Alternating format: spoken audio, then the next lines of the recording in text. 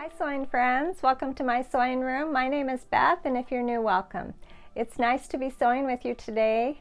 Last week I filmed a video. I made some basket quilt blocks that I had fun making, and I thought I'd downsize a little bit, make a smaller block on point, which means the square sits on its point rather than on its side.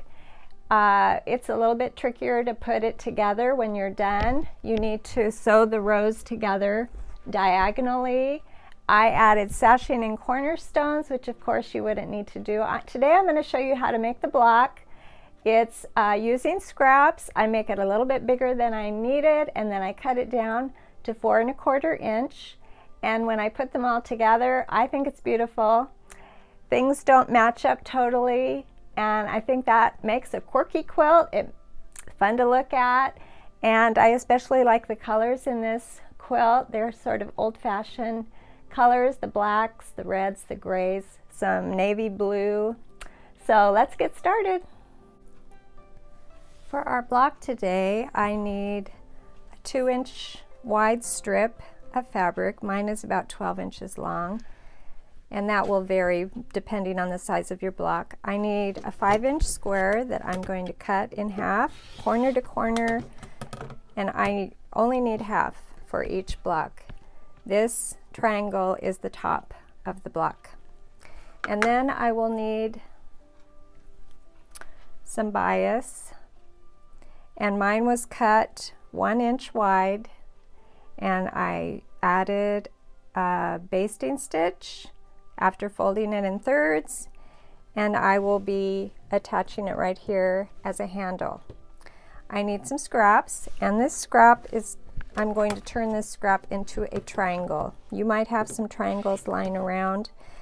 Be creative with your basket or bag. Could be any size. I'll add sides to this, and want to mention that you don't want to start here with your seam because you'll lose fabric right here. So you want to move your 2-inch strip up a ways before attaching. Right sides together. I'm going to sit at the machine and put these two together.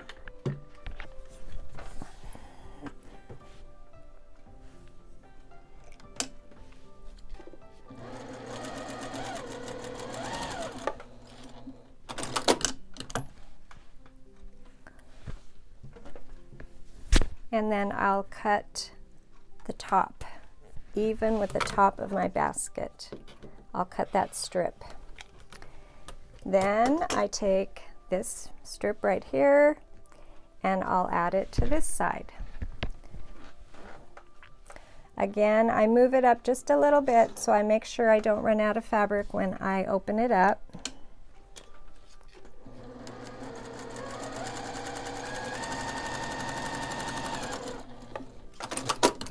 And as you can see, we have some excess fabric here, and then I trim across the top.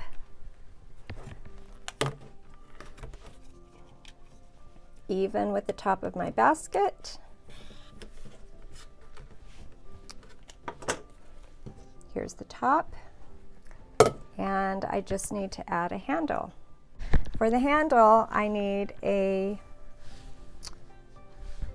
piece of fabric that's cut on the diagonal. So here's my salvage, and if I fold that sort of on an angle like that, I can use that fold as my guide, as my straight line, and I'm going to cut through. This is cutting on bias, and for my handles today I want to cut 1 inch or smaller. If you go smaller, it's pretty fiddly, but you want a pretty small piece of fabric for these tiny blocks, and our basket blocks here are only 4 1/4 inches. So after I cut that 1 inch, I'm going to fold it in thirds just like I did on my last video. I'm going to fold it in thirds, and I'm going to sew through that with a basting stitch, a very large stitch, to get it ready to make my basket. So I will take this to my ironing board and I will press a curve.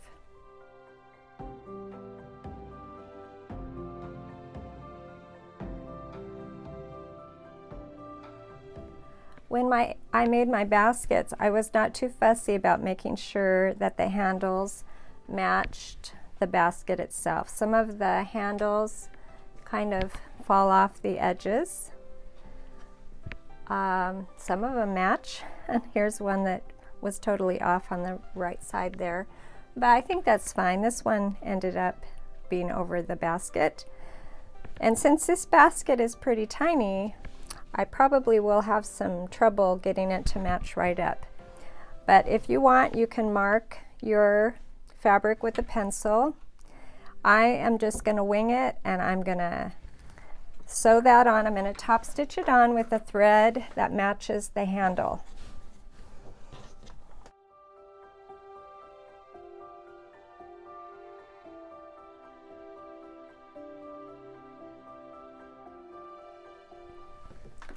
After getting my handle attached, all I need to do now is put my right sides together.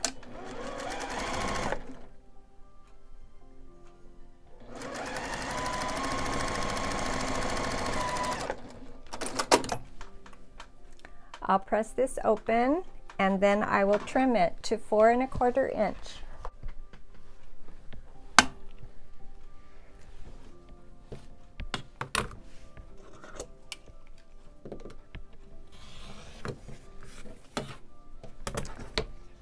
If you're not getting it the size that you need or want, just go up a little bit in your strips, make them a little bigger. You could make this basket any size you want. Do some other designs. You might want a rectangular bag. This kind of looks like a purse here. As long as you have a triangle on top with a handle, anything goes on the bottom. So have fun making blocks. I'm going to make some more and get my little basket quilt together.